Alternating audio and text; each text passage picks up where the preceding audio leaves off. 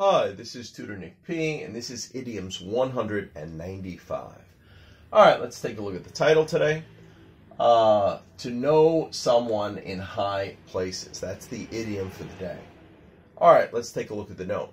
If someone knows another person in high places, he or she knows someone in important positions, in business, government, etc., especially a person that could do someone a favor. So, yeah, you're calling them because they have influence, and maybe you know them, maybe they're your good friend, or maybe they owe you a favor for some reason. Maybe you helped them with something in the past, or you have some connection to them, so you know someone in high places.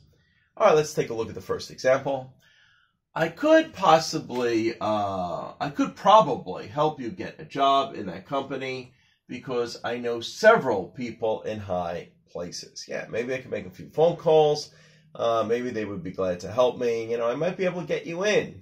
I might be able to call some people in high places. Okay, let's take a look at number 2. She cannot get away with those crimes just because she knows a lot of people in high places. Yeah, maybe somebody did some crimes and they think because maybe they have some family members or they know somebody that was close to them or close to their family might be able to protect them. So it could work this way too. Maybe somebody in high places could do you a favor in this way and help protecting you. Okay, let's look at number 3. I know a few people in high places that owe me a favor.